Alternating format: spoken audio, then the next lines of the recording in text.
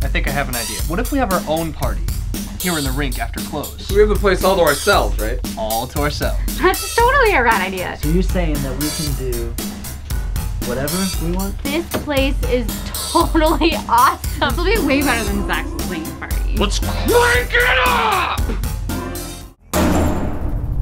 David, get your ass out here, man! Oh my god, what if he's dead? How could he be dead? It's only us in here. Where's Monica? Are you okay? There are things in this world that destroy your mind and rend the flesh. Monica, what's going on? Hell on earth.